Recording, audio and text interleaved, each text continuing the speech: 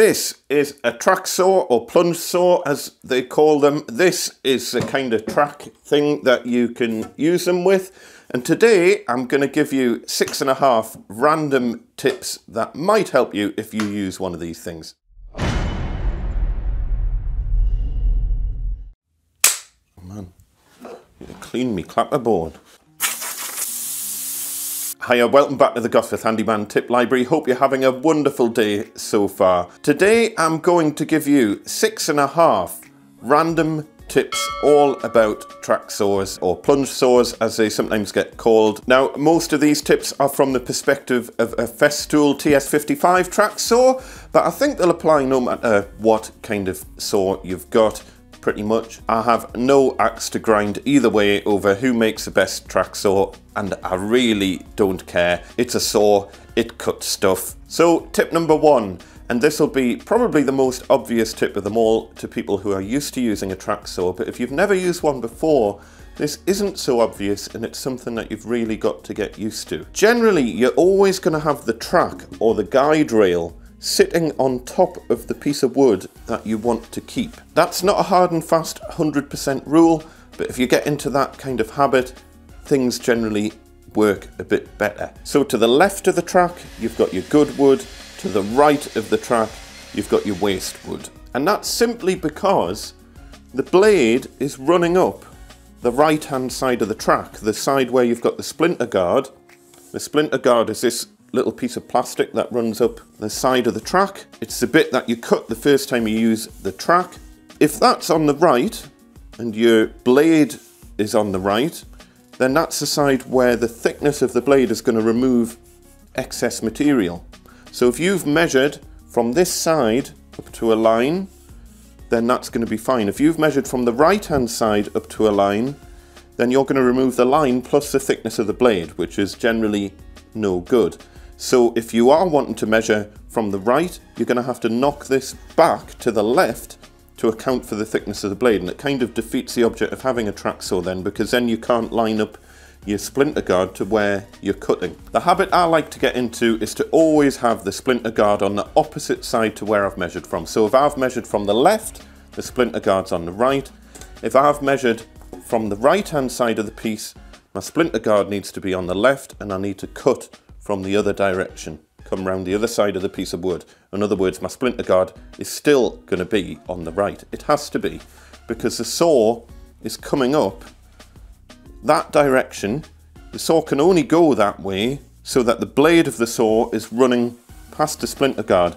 There's an exception to the rule here, because I think DeWalt make a track where it has a splinter guard on both sides, which is a really nice feature because it saves having to turn the track around if you want to make a cut from the other direction. But the same rule still applies. Even if you're cutting from that direction, the saw blade is still on the right from your perspective. It has to be, because that's where the saw blade is. And unless they radically change the design of track saws over the next few years, that's where the saw blade will always be. So dead simple, as I say, measure from the left, splinter guard on the right. Can't go wrong. Tip number 2. The grips on the underside of the guide rail are amazing. You will be amazed what you can get away with cutting without having any clamps at all. They stick to materials so well. The problem is, as they start to get full of dust and other bits of goob, they stop sticking. So I find the best way to clean them is to just give them a blast of air from the air gun. And every now and then what I also do is I get out some masking tape, stick the masking tape onto the foam strip or neoprene or whatever it is, onto the strip, stick the masking tape on, take the masking tape back off, and honestly they'll be as good as new. If you try and get into the habit of using an air gun, if you've got a compressor to hand, which probably if you're doing joinery you generally have, but if you haven't, you can use obviously air in a can or whatever. But if you try and get into the habit of just giving whatever you're cutting a quick blast of air to get the dust off it, give your tracks a quick blast of air, honestly they'll be ultra grippy, they'll be like good as new, and you'll have no problems with the guide rails slipping. If they do get really mangled up and full of dust and you can't get it out and clean, you can buy replacement strips for your guide rails, and that is relatively easy to do. But I've never had to do that. Mine I use almost every day and I've had no problems with wear or tear, and they work as if they were brand new basically. I clean them down every day when I'm finished with the air gun. I try to clean the piece before cutting it, and it helps them to stick better and it stops them getting clogged up with dust. Tip number 3. If you don't have a parallel guide system or some other fancy piece of paraphernalia to help you do right angle cuts, just having a large framing square to hand will help you get nice accurate right angle cross cuts, no problem at all. Tip number 4. Again, this might sound obvious if you're used to using track saws, but if you're new to them, it might be a useful tip for you. Try and keep your power cable and dust hose going in the same direction. Unless you've got a battery operated track saw, you are going to have a power cable and a dust hose. And trust me, you're going to want to make use of the dust extraction. If you plug in your power cable in front of the saw, on this side, and you plug in your dust extraction to the back of the saw over that side, I guarantee at some point you will trip over either the power cable or the dust hose and risk damage to yourself and, more importantly, your shiny saw. It's much safer to have your power and dust coming from one direction. I like to have my power and dust in front of where I'm cutting. That way, the further I get through a cut, the less I have to worry about running out of cable or dust hose, but it's completely a matter of preference. Another really good way of doing it is to have your power and dust coming from above, if that's practical. Plan your cuts and work out where are your power cable and dust hose going to end up at the beginning of your cut and at the end of your cut. That is really critical for safety and for practicality, because if it gets snagged, not only can it be dangerous and cause things like kickback, but it can also ruin your workpiece because it can cause the track to run out of skew. Festool do sell a combined anti-static smooth dust hose with a cable kind of built into it, but it's even more expensive than the bog standard Festool dust hose, which is the most expensive dust hose I have ever bought.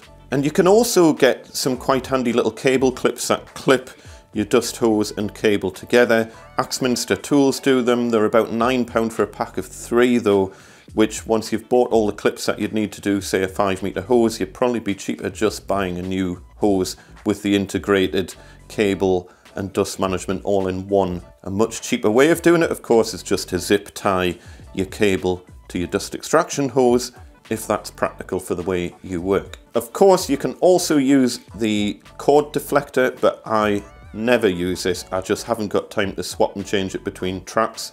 Between cuts, I'm often switching from one track to another. I'm often joining tracks together. I don't have time to mess around with that, to be honest, but it's a nice idea. If you use the same track all the time, maybe that's something that might help. Tip number 5. Ideally, you need a flat surface to cut on that supports both sides of the workpiece. I like to use Celotex foam. I find it works really well. It's nice and light, it's dead cheap.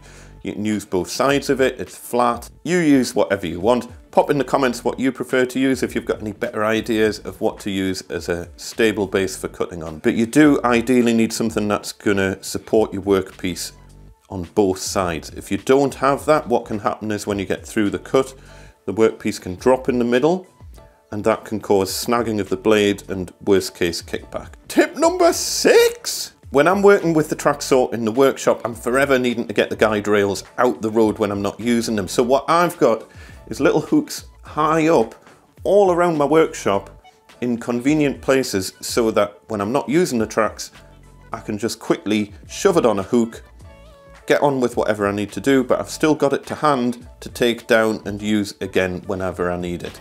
Most tracks have a hole on both sides for hanging them up. It just makes life so much easier to just shove them on a screw sticking out the wall, get them out the road, because you don't want to accidentally stand on these or drop them. They are expensive, the tracks. Look after them and they will last you a lifetime. Tip number 6.5. This isn't so much a tip, but just a general kind of fact. I was always a little bit confused by the slightly dodgy friction fit dust port hose on the standard D27 hose. You've got these nice kind of bayonet type fittings on the outside, and inside of the hose connector on the saw, but the dust hose doesn't have any such thing to let you actually connect that up. So it's just kind of a dodgy friction fit. And obviously once it's in, you can then disconnect it there.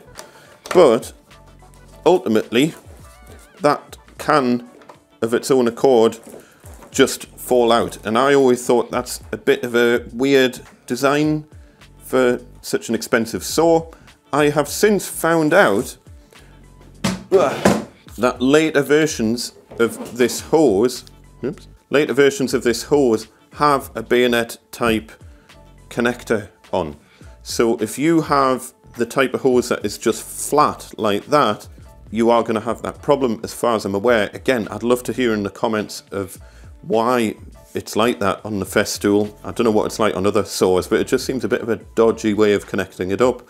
But the newer hoses do have a proper kind of locking connector on the end of the hose. So if you're buying a TS55, make sure you get the new style of hose that has the locking bayonet connector on the end, and then there's no risk of that accidentally falling out. I did try to research it a bit on the Festool website, so I don't know if this is just something that's gradually getting phased into the product range or not. It seems to have some hoses with the bayonet connector on the end and some without the bayonet connector or the locking connector. If you know more about that, I'd love to hear about it in the comments below. The best comment will get pinned. That's it for today though. You've had your 6.5 tips. What more do you want? For now, thank you for watching. If you haven't already subscribed, please hit that subscribe button and hit the notification bell as well so that you hear about new videos when they're coming out. Otherwise, YouTube won't bother to tell you. If you're new to the channel, my tip videos come out on a Saturday morning UK time, roughly every 1 to 2 weeks. So hit subscribe and you'll obviously see these when they come out. In the meantime, you can also follow me on Instagram at Handyman, and you can kind of see what I'm up to, what I'm building for customers, and you can kind of get a bit more of a real-time view of what's going on. But thank you again for watching, you lovely, lovely people. I shall see you next time. Bye!